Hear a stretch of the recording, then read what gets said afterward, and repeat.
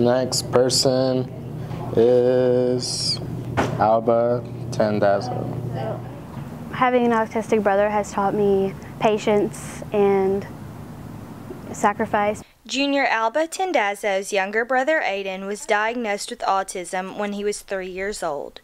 But he was acting a little not usual, and so we went to Dallas to get more information on that.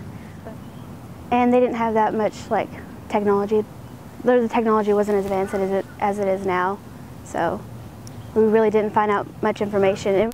Understanding the disability has been an adjustment, and although Aiden can't speak, he responds well to Alba. When I tell him to do something like do the chicken dance, and I wave my arms like this, and then he does the same thing, and he tries to copy me. And so when I stick out my tongue, he will do that too. And my dad has pointed it out, how he responds to me and stuff. And I just think that's really interesting. He makes noises, and sometimes loud noises, but over time, I learned how to categorize the kind of noises he makes, like when he's mad, upset, happy, or stressed.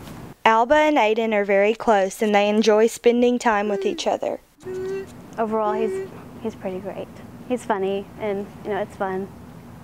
Reporting for Tiger Times Online, I'm Allie Beth Hatfield.